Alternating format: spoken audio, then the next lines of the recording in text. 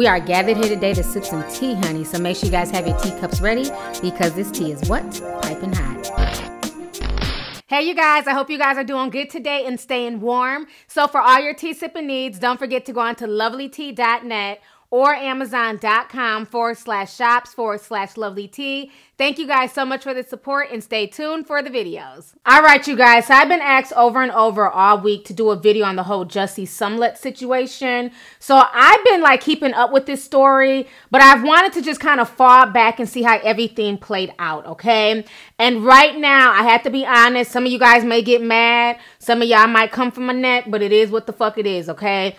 There's a lot of inconsistencies that are kind of troubling me with this story, okay? When it initially came out, I definitely felt bad. I don't think anyone should be attacked because of their gender, their sexual orientation, you know what I'm saying, the color of their skin, any of that stuff. So initially it came out saying that Jussie was going to go grab a Subway at 2 o'clock in the morning in Chicago. And he was accosted by two white men. And they were wearing magnet hats, and they were saying, aren't you that faggot from, you know, the show Empire? And they proceeded to beat him really bad. And the initial report said that he had a broken rib. He was beaten horribly. So, of course, when we all heard this, my heart went out to him because Jussie has never been problematic. I've never, heard him really involved in any drama or anything like that. And like I said, nobody should be beaten like that. That's horrible, to have a fractured rib, to have a rib broken. That's insane. Well, now as the days have gone on, there's been more information coming out, and it just seems like a lot of stuff is not adding up. They're saying that when he initially did the first interview, nothing about a magnet hat was ever, initially spoken about until TMZ reported that in a later interview. And then after that, Lee Daniels came out with a video, very, very heartfelt video for Jussie. It's taken me a minute to come to social media about this because, Jussie, you are my son. You didn't deserve, nor anybody deserves, to have a noose put around your neck, to have bleach thrown on you, to be called die, faggot, nigga, or whatever they said to you. You are better than that. We are better than that. America is better than that. It starts at home. It starts at home, yo. We have to love each other, regardless of what sexual orientation we are. Because it shows that we are united on a united front. And no racist fuck can come in and do the things that they did to you. Hold your head up, Jussie. I'm with you. I'll be there in a minute. It's just another fucking day in America. And pictures started circulating of him in a hospital bed. And the only thing I saw was a scratch under his eye. But the initial report said he was beat to like a bloody pulp. You know what I'm saying? He had a rib broken. So I expected to see a lot more injury than what I saw in that picture, okay? And now, as we all know, like I spoke about initially in my first video earlier today, we are dealing with the polar vortex, okay? This is one of the coldest winters in history. It has been this cold in 150 years. Last night in Minneapolis, it was -29 below. Chicago has been dealing with -20 below weather. At 2 o'clock in the morning, that is one of the coldest times to be out, okay? So a lot of things are just sounding kind of fishy. He also stated that not only was he beat up, they put a noose around his neck and they poured bleach on him. Well, I went to research, what temperature does bleach freeze at? Because I've been seeing a lot of people, taking hot water, throwing it outside, and it's turning into snow.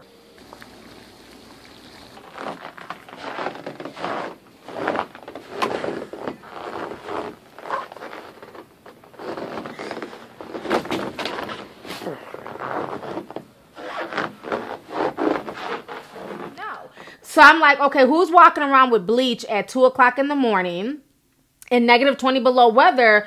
Even if they went to go pour bleach on him, would it not have been frozen by the time they found him? I don't know. It just doesn't sound right. And when I went to Google, bleach freezes at 20 degrees. So if it's negative something, that bleach would have been frozen.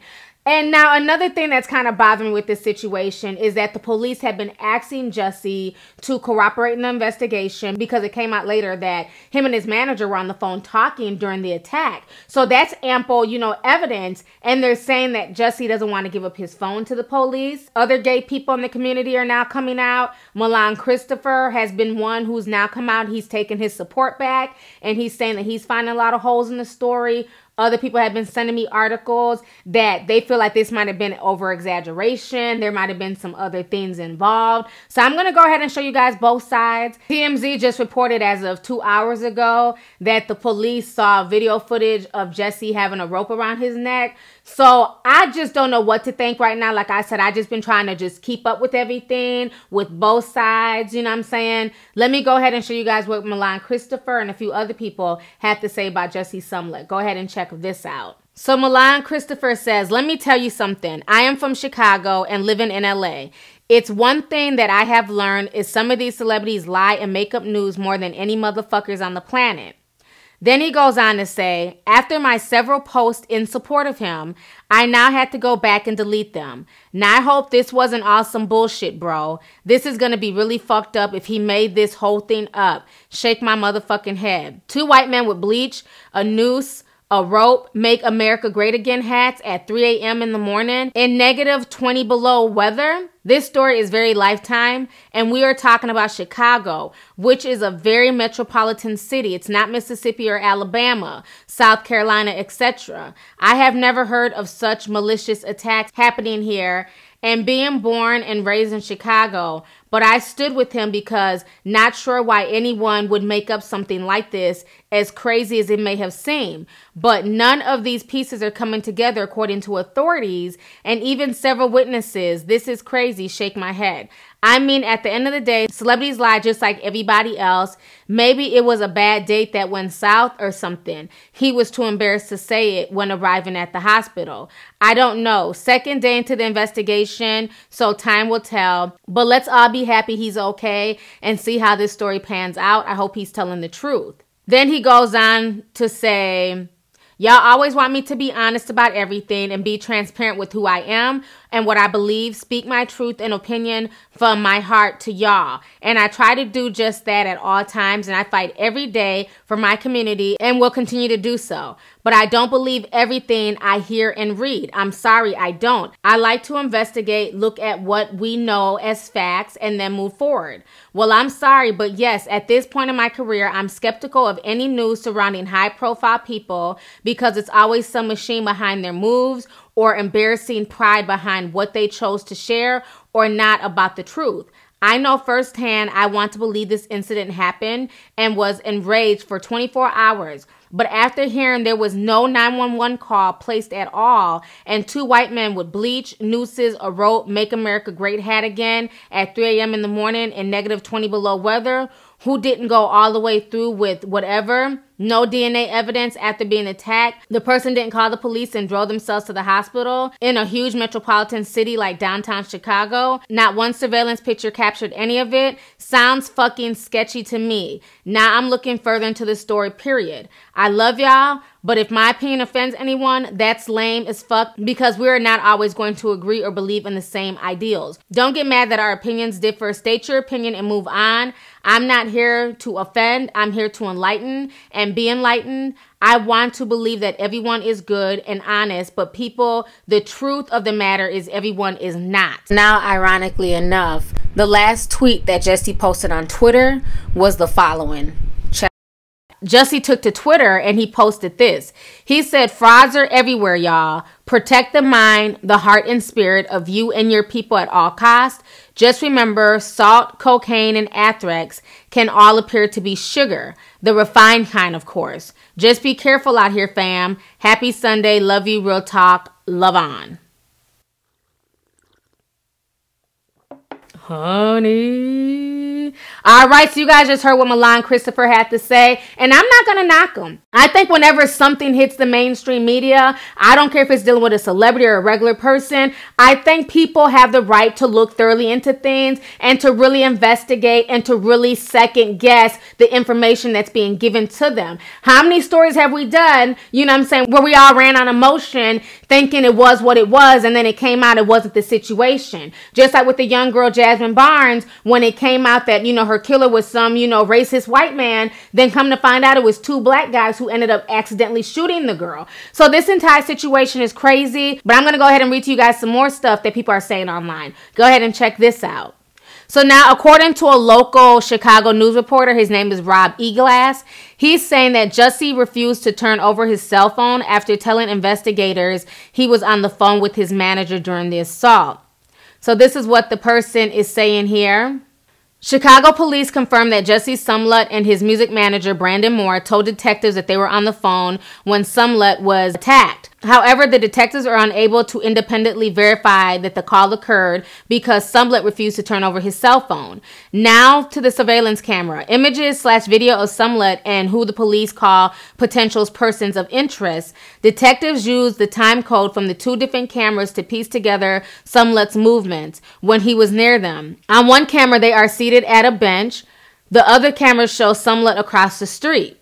Police say both Smollett and the person of interest walk out of frame on different cameras. Smollett would reappear on different cameras about a minute later. So basically, for about 60 seconds, Smollett is not on surveillance camera. Let me clarify. On one camera, the person of interest are seated on the bench across the same street that Smollett is seen walking. Smollett is recorded on that different camera walking. The person of interest are also seen walking, but on the other side of the same street. The next time Smollett is seen on surveillance camera, he is entering a condo building. Police says he now has a rope around his neck and is wearing it like a necktie. About a minute, maybe less, has passed since he was seen on video. Smollett, according to investigators, walks into the building, walks by building security, gets onto an elevator. This video is better quality according to detectives and what appears to be rose salt on his sweatshirt. Smollett would go to an acquaintance's home, and that is where the police arrived to take his report. Okay, so that is what one of the local news reporters in Chicago is reporting. And then I was sent this message this morning. Go ahead and check this out. So this person called TJ the Chicago Kid is saying this. Was your boy telling the truth? Jussie, that was a cute story that you told. Now tell us how you was all up on Grindr and got lured out to go get some street meat by some dudes looking to beat up a gay guy. Cause I and every other native-born Chicagoan can tell you that your ass wasn't out walking around in Streetville area that's right off the lake at 2 a.m. walking to get Subway.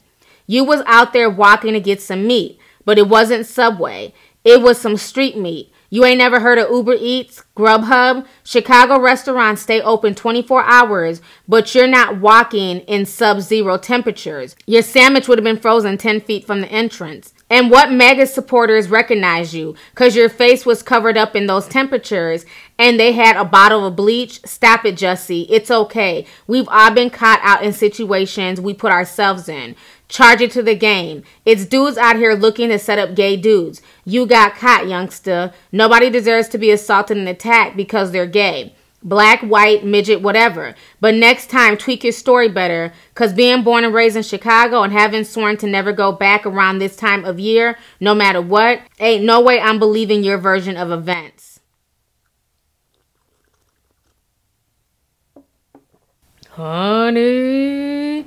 All right, so I just read all that stuff to you guys. So there's definitely a different picture being painted. And it's not just coming from, racist, MAGA supporters. This is coming from people in the gay community that are also now starting to question Jussie's story. The more information that's come out, the more it's just sounding kind of fishy. Was he really attacked viciously as what was initially reported? Was this a date gone wrong? Was this some kinky sex? You know what I'm saying? Because you do have people who like to have sex with ropes and chains and, they're all into BDSM and all that stuff. So, who knows what the true story is? Hopefully more information will come out. Like I said, they do have the surveillance camera. They do see a rope around Jussie's neck, but they're saying that he's walking around wearing it like a necktie. You know, I don't know what to think because like I said, Jussie has never been problematic. He's never been, you know, involved in fuckery. You know, you don't really see him out there on social media just wilding out. Yes, he has cussed out Donald Trump a few times, okay? You know, he has done that. But I've never seen him in any problematic situation. So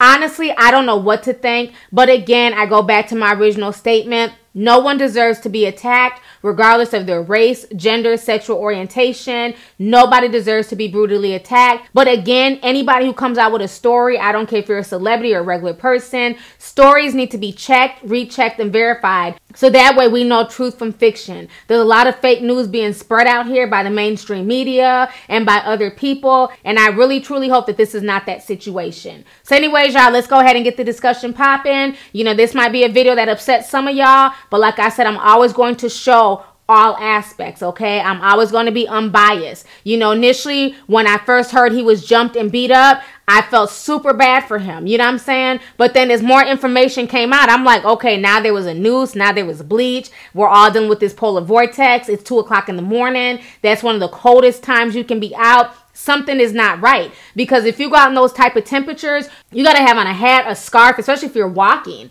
So it's like, people are going to be bundled up at that time. How were you able to even know if they were white MAGA supporters, if they had on ski masks covering their face from the elements? So I don't know. The whole situation is just kind of sketchy. But again, we're going to have to wait to see how all this plays out. Let's go ahead and get the discussion popping. Go ahead and leave a comment. Let me know your thoughts. Do you feel like, you know, now that more information has come out, are you giving this story the side eye? Or do you feel like everything that Jussie said is the truth and he'll be vindicated? So let's go ahead and get the discussion popping. All right. Deuces. Hey you guys, it's your girl T, and I hope you really enjoyed that video. If you want to know more about my look of the day, or if you want a way to contact me concerning advertisement and sponsorship deals, definitely feel free to click my description box. There's plenty of information in there. Please stay tuned for the next video. Talk to y'all later.